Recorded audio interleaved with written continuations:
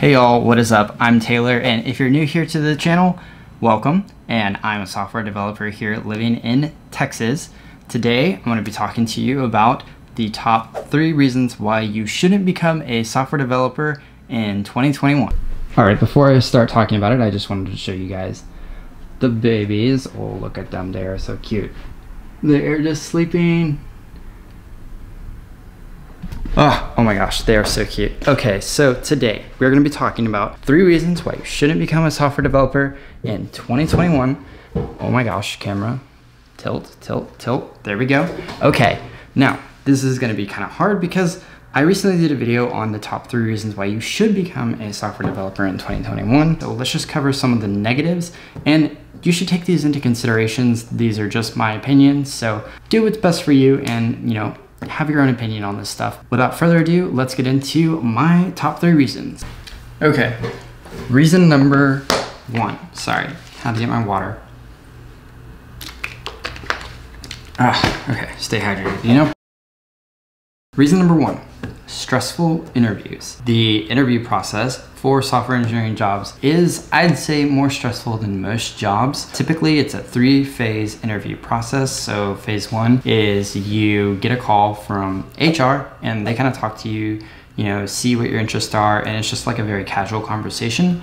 And then phase 2 is a senior engineer or an engineering manager calls you on the phone and talks to you and just kind of goes over like high level of what you know, and if you have any questions or anything like that, just kind of gets to know you. And then phase 3 is the in-person interview where you actually go in and have a one-on-one conversation with an engineering manager. Sometimes there's a senior dev accompanying them, so it might be like 2 engineers. And then that's where they ask you more technical questions. You'll do whiteboarding questions, and also they get a chance to like actually see you and talk to you and get to know you in person. Now with the virus, that is obviously changed. So typically instead of an actual in-person interview, you might have like a Zoom call or something where it's one-on-one, you can see the other person. The interview process is like very stressful. Let me tell you about a time I had a phone interview that went really bad.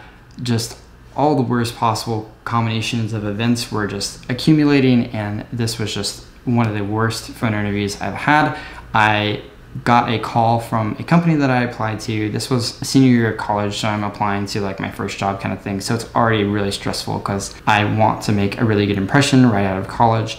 So this company calls me and I'm talking to a senior engineer and he's asking me questions, but at the same time, there is a thunderstorm happening this day and the phone reception is bad.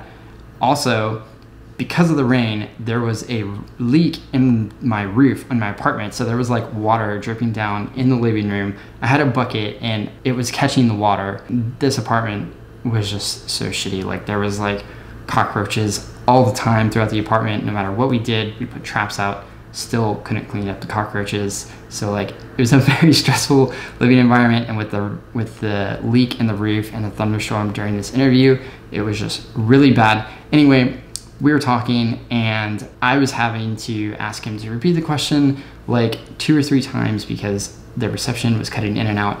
Also, he had a pretty heavy accent, which made things even more complicated to understand. So I was asking him to repeat the question until I understand the question fully, and then I gave my answer. And after all of it was done, he was like, okay, well, thanks for the interview and we'll call you back. So I hung up and I just felt terrible. Like I felt like I blew the whole thing. I was so down, like I just wanted to cry. It was so bad because I thought I completely blew it. So then afterward, the very next day, I emailed HR for that company and I was like, hey, like I want to get an opportunity to do this interview over again because of like the rain, the situation. Like I explained that it was just poor circumstances and I didn't feel that I was in the right mind to have a 100% interview. So I sent that email and I just waited because I was like, I have no idea what's gonna happen. This is my first time sending an email asking for a do-over in an interview. Like I don't even know if this is gonna fly. So I got an email about a week later and HR got back to me and they were like, hey, like the senior engineer really thought you were impressive and he really liked your skill set. So we want to extend you an offer. And I was like, what? Like, how? Like that is crazy. But at the time I had already accepted an offer at another company. So I respectfully emailed back and I was like, hey, like, thanks, but I already accepted another offer. That was a really good learning experience because it taught me that, you know, if like conditions aren't right, or if there's some circumstances that are beyond your control and the interview just doesn't go well because of those circumstances, like you can totally request to do it over. Like there was no problem with that. And I actually learned something requesting that redo. So that was really cool. And also, it's best to repeat the question of an interviewer if you don't understand the first time. That way you're not like BSing them and you get a full understanding of the question and you can answer as best to your ability. Even if you don't know, like if you don't understand the question, get it repeated, then you understand it, but you just don't know the answer, then just be honest. You don't know the answer, it's fine. Just don't BS the interviewer. They will know. It's just never good to do that. And then of course the whiteboarding questions, these can be pretty stressful because they can be all over the place. Sometimes they're really easy. Sometimes they involve you having to know a lot about algorithms, and it's just kind of stressful because it's a way for interviewers to see where your technical ability is at, and it's also a way so they can see how you respond to difficult questions or stressful situations and how you problem solve through those things. So don't feel like you have to get the answer exactly right, but just be sure that you are explaining the answer in a way that you are expressing your thought process through the question, because that is going to be more important than just being silent through the whole thing and like figuring it out or getting it wrong and just like being quiet through the whole thing. Don't do that. Explain yourself every step of the way through and you should be good. Two books that I want to recommend have been really helpful for me for programming interviews, and the first one is Cracking the Coding Interview by Gail McDowell. This one is really good for understanding what companies are looking for. This covers in the first pages like how to interview for Microsoft, Amazon, Facebook, and then further through the book it goes over like problems, like here is arrays and strings, threads and locks. There's a whole chapter dedicated to testing and sorting and searching. So some of these common algorithms that you may get questions on. And the next book is Elements of Programming Interviews in Java. And this is by Adine Aziz, Tungsten Haiz Lee, and Amit Prakash. I hope I'm pronouncing those right, probably not, but this is just a bunch of problems that are coded in Java that you might typically see on an interview. And see here it goes over like time complexity and big O, which is one that is a tricky one that you might get asked. There's also stuff on 2D arrays, trees, binary trees and coding, just lots of good stuff. So these are the two books that I recommend to help you out with interviews. Reason number two, there is lots of responsibility involved with being a software engineer. First off, there is almost zero downtime when you're working. There is no slow days, there's no fast days, there's no like not lots of customers, lots of customers. It's like 100% all the time because it's a product-driven profession. So you're constantly working on the product. And this kind of 100%ing all the time can lead to some unhealthy habits in engineers. So it's important that you're getting enough sleep, that you're not constantly consuming coffee and energy drinks, and you're keeping up with your physical health by working out, and you're keeping up with your mental health by taking breaks. The on-call work is also a very real thing. So you might be coding for your 8 hours a day, and then on your weekends, you could get a call that a production system was down or that there's like some kind of supporting maintenance that needs to happen, and you have to be on call for that work. So there is an on-call aspect of programming. You also might coordinate with your team on like rotations for on-call. So you might do it on like a week by week or like a day by day basis, but keep in mind there is on-call work. It is a very real thing. In addition, after hours work can happen. There might be times where you need to meet deadlines, and don't be surprised if you are spending a lot of your night programming that otherwise you would be off because you have to meet a deadline. It's just a fact in reality of the job. And sometimes you'll be working through lunch, like you'll be eating and you'll having to be in a meeting or programming a solution because of a deadline. Deadlines are real and you have to meet them, and that time has to come from somewhere, so be prepared for that. Also, you're expected to know a vast amount of knowledge, especially as you get more senior. So at first starting out, you'll probably be good like knowing one programming language, barely knowing a certain niche of programming that the job is required of you at first, but as you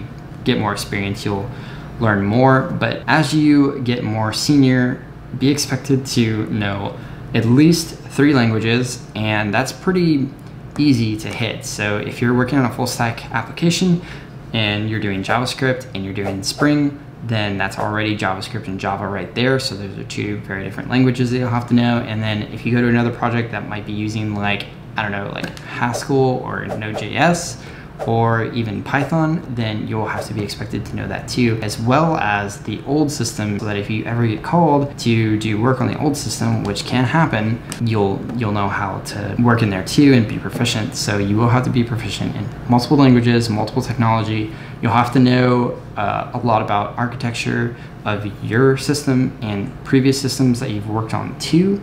So keep that in mind. I mentioned that there is a lot of coding. There is a lot of coding in software engineering, but it's not all coding. I feel like some people have this idea that being a software engineer is just like you sit down at your computer and you code all day, every day, and that's it. Like you're just in a dark room coding away, and that's not reality. Coding is only a small part of the job. The rest of the time is spent in meetings, either planning new features or talking about upcoming work in the next sprint, or talking about work that has already happened, and learning how to take experiences and build on them while also improving the product. And that takes a lot of team coordination and meetings, and that is a big part of software engineering. So just be aware, it's not all coding. Also, there's a testing part of it, which most of the time you're going to be coding tests, but it's not like you're writing new functionality. You'll have to be writing tests around what you've already written. Along with that, there's also documentation. So for everything that you write, for every system or piece of the app that you write, you're going to have to produce documentation on it. And the more you get familiar with this, the easier it's going to be. It's painful at first, but just make templates and build upon those templates and you should be good. But just be aware there is a lot of documentation. And the other time is going to be spent either interviewing potential candidates. This is especially true when you're a more senior engineer, or teaching a class, which typically you can teach a class to other engineers as you get more senior, and it's a really good opportunity for you. So I do recommend it, but just be aware it does take away from your time coding. Reason number 3.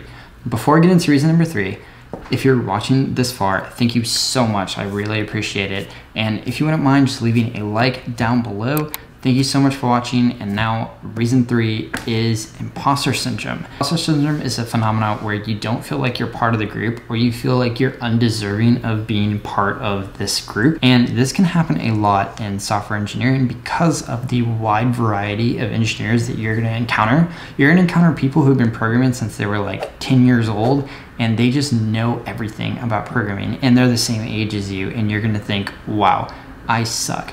But that's just you comparing yourself to them, and it's not true. It's just they're further along in their career just because they've been doing it longer, and there's nothing to say that you won't get there eventually, but it's just gonna take work, and everyone is where they are. And imposter syndrome is real, and you'll just have to look out for it when you're experiencing those thoughts. And this can be a real issue because it can lead to unhealthy habits. Like it can lead you to work overtime when you don't really need to. Like there's not really a deadline coming up, but you're just working overtime just because. And it can also lead to lack in keeping up with your physical health. Like you might neglect exercising or going for a run or eating healthy, and these things are important.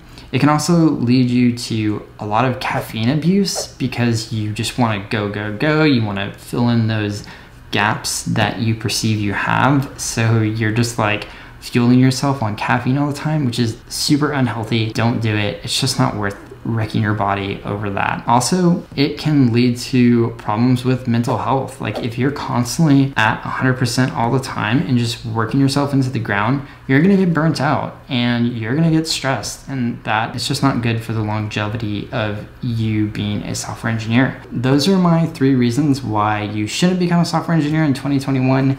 And these are just my opinions, guys. So there's probably lots of other reasons why you shouldn't become a software engineer, but there's also lots of really good reasons why you should. And if you'd like to see my thoughts on those reasons why you should, be sure to check out my video that I did last week on this topic. You can find that video linked in the description. And without further ado, thank you guys so much for watching. I really appreciate it. If you liked the video, please leave a like. And if you want to see more content like this or have an interest in software engineering, then consider subscribing. It's up to you. Thank you. Have a good day, guys. And I will see y'all in the next one.